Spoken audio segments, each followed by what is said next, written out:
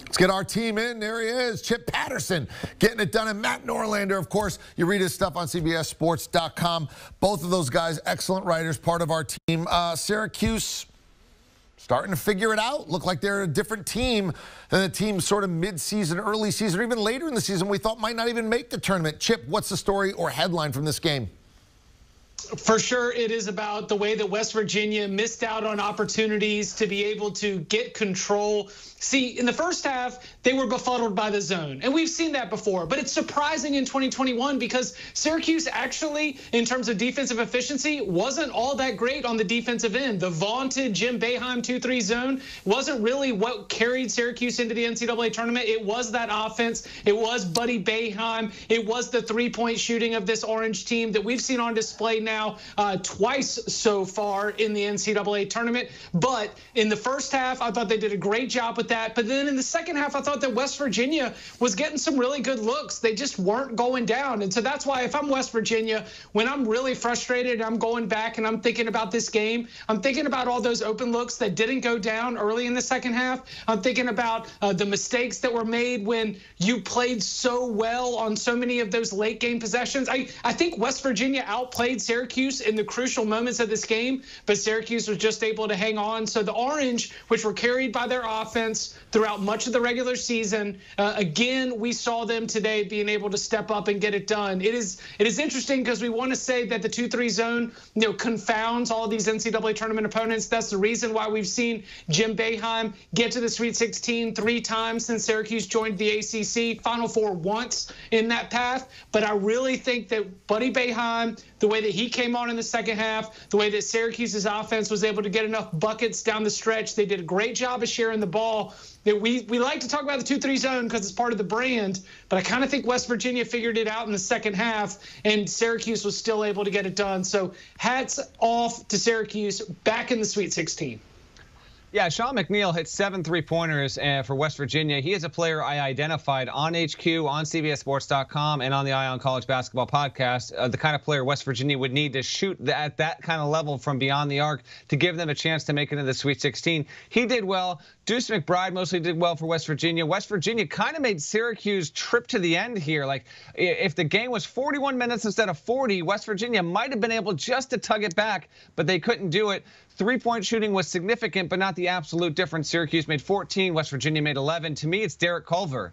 He was a much better player this season for West Virginia than he was a year ago. Made huge strides. Non-factor for the most part in this game. 2 of 10 from the field, 7 points. And I understand that it's harder to get him involved given the way that Syracuse plays defense. It's got length. It has eliminated Derek Culver-like players under Jim Boeheim for 40 years. But the fact that he couldn't be more successful was a huge detriment. And Syracuse got hot to start with. And then I have to mention Buddy Boeheim because he has turned himself into an NBA prospect, undeniably to me. I don't know if he'll eventually get drafted or not, but he is shooting so consistently and has such good size. And when you help Syracuse yet again as a lower seed move on like this, that first half performance was just enough to push SU into the Sweet 16.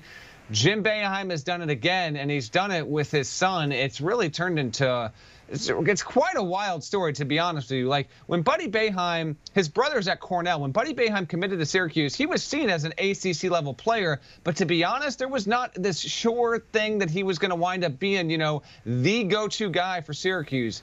He's turned into that, and now the Orange have made plenty of experts look a little foolish after the fact, after many people were saying, wait, this team's not only in the field, but it's not even in the first 4? What's it doing there? It's got it done, and it knocks off a quality West Virginia team. But Buddy Boeheim's 6'6", and he can stroke it. I mean, you got a guy like Duncan Robinson in the league who was at Michigan, started out at Williams, and he's definitely found a home. I think, there's got to be a spot somewhere for a guy like that who can handle it a little, knock down the open shot, got some length, a long arm, 6'6". I think he's going to find his way into the league. Now, you mentioned Matt Norlander, Culver, sort of not having a good game. This is an all Big 12 first-team guy. He sat a lot in the second half. It almost seemed like, he was like, sort of lost a little confidence in him, maybe dug out. Were you surprised he played so few minutes in the second half, considering that good players eventually sort of snap out of it, don't they? Yeah, a little surprised. I mean, Huggins knows what he's doing. He picked up win number 900, and he's going to have to sit on win number 900 until we get to November here. So I don't want to second guess Huggins too much with that decision, given what Syracuse was doing. And to be honest, West Virginia got itself back in the game. Like, this game could have been just, oh, wow, like Syracuse not only wins, it wins by 13. Like, West Virginia, they do not quit. I know they lost here, but I'm going to repeat something that I said a couple times back in January after some West Virginia wins. That team and that league has the biggest reputation for it does not matter how deep they are down in the second half. They can be down by 5 or 25. They never stop playing. They never stop coming after you, and they almost pulled the rug out from Syracuse. You accurately described that play, EK. That football-like contact. I mean, that was a 12-yard completion over the middle there, and they had to call the foul. They wanted to get the jump ball. They couldn't get it done. Syracuse retains possession. And then real quick, just on the end-of-game sequence, West Virginia settled for the 2, a quick layup. To me, in that spot, you need the 3. Because you cannot rely on a missed foul shot and then make another basket and then try and get a steal. It's not that it can't happen. It's just exceedingly unlikely. And you put yourself in a much better spot if you make the 3. It wound up being moot. Deuce McBride got the outlet pass and then wound up traveling, and the game was done there. So a tough loss for West Virginia. For Syracuse, no matter what team it gets, whether it's Houston or Rutgers, it doesn't. No matter which one it is, that is going to set up decently well for them. I'm not going to guarantee they're going into the Elite Eight, but man, I mean, it's hard to ask for a much kinder potential regional semifinal opponent next weekend than either of those two teams. And I say that while fully acknowledging that Houston's absolutely good enough to come out of this region. By the way, Syracuse and Rutgers did play in the regular season. Rutgers won the game, but you feel like this is a completely different group of orange taking the floor now. Chip, your thoughts on what we were just talking about in terms of Bob Huggins, what he did with his all Big 12 player. You know, Culver didn't play a lot in the second half. And ultimately, West Virginia came back, climbed the mountain. But, you know, from that 5 minutes to 2 minute stretch, it was all orange.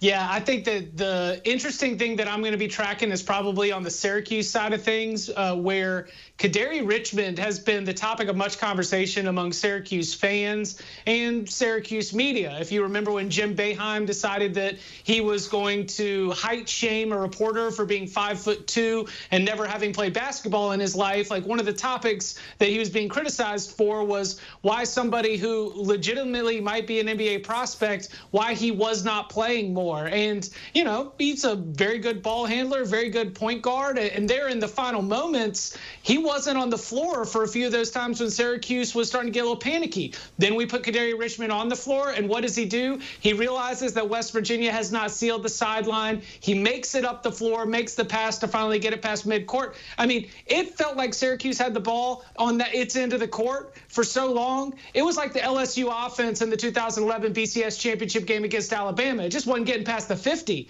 And so finally you start to see that freshman guard who's a little bit better of a ball handler get in there. And, you know, it's just a little piece of the Syracuse narrative that's been going on throughout the year. You know, as ornery and cantankerous as he is, always Jim Boeheim doesn't like to be told what to do. And so it'll be interesting to see, you know, as Syracuse plays this forward. You know, Rutgers, you mentioned that's been a meeting that's happened. Houston would be an absolutely difficult challenge for any team in the NCAA tournament, the way that the Cougars are playing right now. But this is another example for those Syracuse fans and the Syracuse media that have been frustrated with some of the lineup decisions by Jim Boeheim. Just another example for the folder of criticism, which I'm sure the conversation is ongoing even tonight, even as they celebrate victory because of how tight things got. I mean, EK, you know what we saw? It was yeah, we tight. Did. I love the Chip Patterson smoochy. By the way, you know, when Syracuse got bailed out on the held ball by the possession arrow with like a minute to go. Want a sports network that delivers everything that matters about the game? The highlights, the picks, the instant analysis. No yelling, no fake debates, no politics. Hit the subscribe button and never miss a moment.